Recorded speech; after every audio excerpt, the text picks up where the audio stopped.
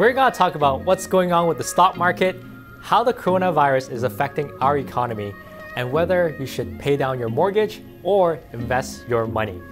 Let's do this.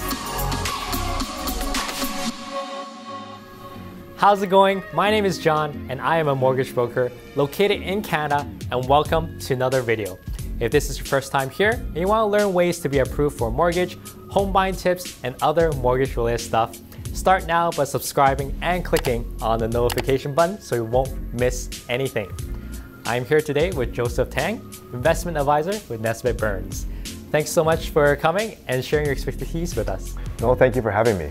So the stock market has been quite volatile recently with a correction of around 10%. So do you think it'll be a quick rebound, or do you think it'll drop some more? Well, I do believe that if you look at in the past history, like for SARS or influenza, H1N1, any of these like major medical issues, is usually short-lived. Definitely in the short term, economy is going to be affected. However, once they find a way to contain the virus, and everyone's confidence is going to come back up again. So I do believe it's relatively short term, and if you can hold out for 12 months, you'll be in a better position than where you are today. Now, lots of concerns about surrounding coronavirus, and I know that's a big part of why the market's dropping, but are there other things that's fundamentally unstable that is causing lots of fear in the market?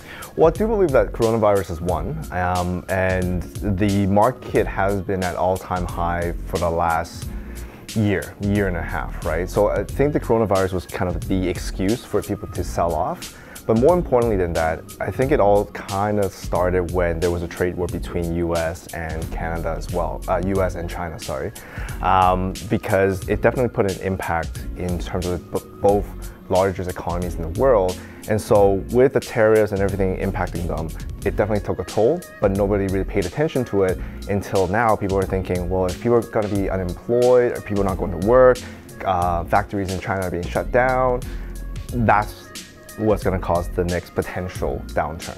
So I think coronavirus was a reason, but there was a lot of other things that were happening in the economy that kind of came out because of it. Okay, so for an average investor, what should they be doing right now? Well, so the thing is that if you have money and you don't need this until next year, I do believe that this would be an opportunity for you to buy, because the markets have come down 10 to 20% in the last 2 weeks. So you're basically buying at a 20% discount. Now, if you are looking at using the money in the next 3 to 6 months' time, I would recommend against it, because we don't really know exactly when the virus would be contained. Hopefully a shorter term, but if it doesn't get contained in the next 3 to 6 months, then you're going to keep seeing this volatility for the next several months. Okay.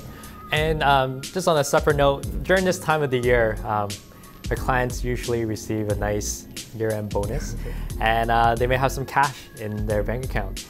And one question I usually get is, well, should they use this cash and put it towards their mortgage, or should they have other plans or invest in it?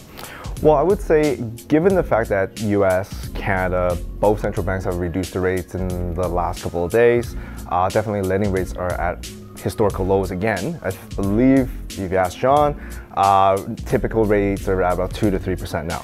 Yeah, around that. Right.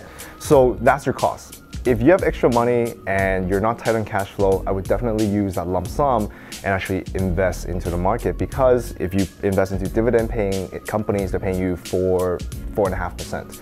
That's already more than what their cost is. Plus the potential capital gains over the next year, they will be way farther ahead than where they are today. And there you go. We just shared with you about the stock market, how the coronavirus is affecting our economy, and whether you should pay down your mortgage or invest your money. Please remember to subscribe to my YouTube channel to learn more. And make sure you click on the notification button so you won't miss a video. I'm John Lee, mortgage broker and CEO of Arise Mortgage. We're always achieving your approval.